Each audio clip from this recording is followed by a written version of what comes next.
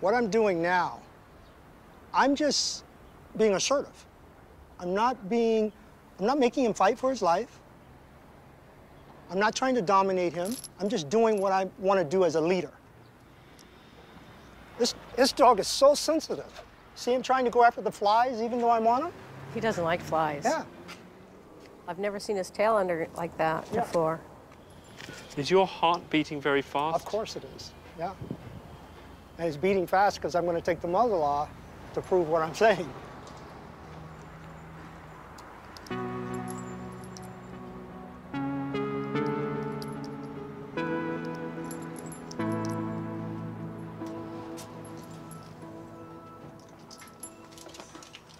Where is it safe for me to be? Anywhere you want to sit.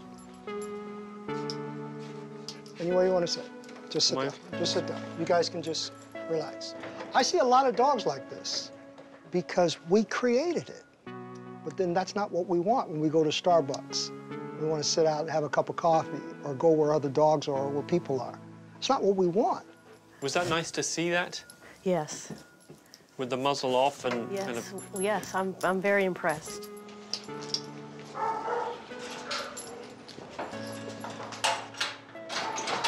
Why should we have to deal with aggressive dogs? I mean, there's some humans whose crimes are so severe and extreme that we say we cannot reach that person.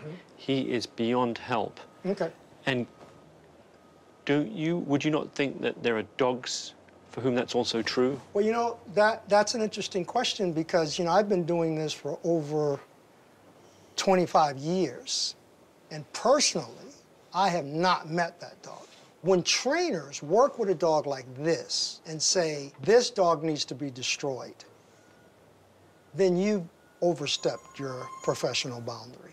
I will take this dog and never tell him to sit, to down, to heel, to stay, or to come, or any other training word, and just exist with him emotionally, hormonally, within the moment, and make a change with that dog, just hanging with me.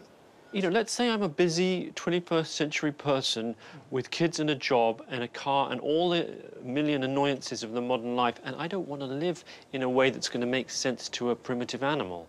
I just want to live a normal suburban life, and I want a dog that's going to go along with that and not give me any hassles. Right. Well, I don't think that that's how most people think. I think that's how most people have been taught to think. That's what I believe. Right. You know, the house and the car and the picket fence and all of that, you know.